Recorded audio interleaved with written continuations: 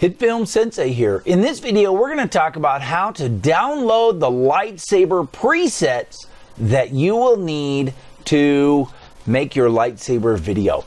The first thing you're going to do is you're going to pull up your web browser and you're going to go to inkscapedigital.com/presets. You can go to Inkscape Digital, the homepage, if you like.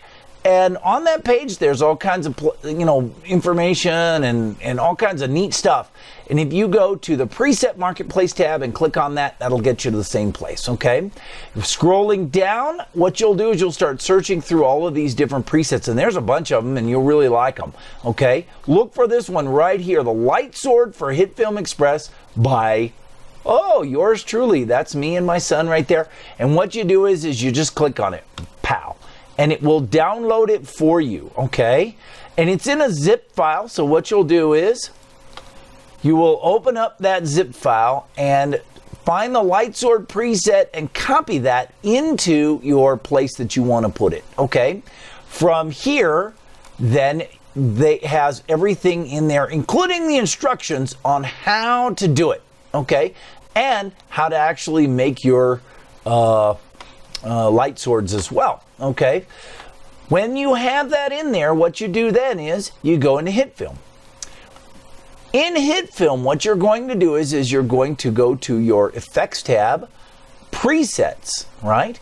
And you right-click on that and you say Make a New Folder, okay? And you want to call that folder your Inkscape Digital Presets. In that, you'll right-click there and make a new folder. And you want to call that folder Lightsaber Presets.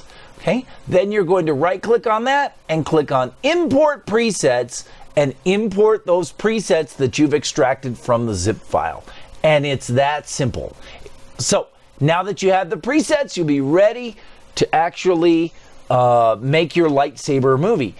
If you want to learn how to actually do or make that preset yourself, in other words, create the lightsaber look yourself, and you want to learn some tips on how to make some adjustments and change those presets to make them look a little bit different, I have a video on that too.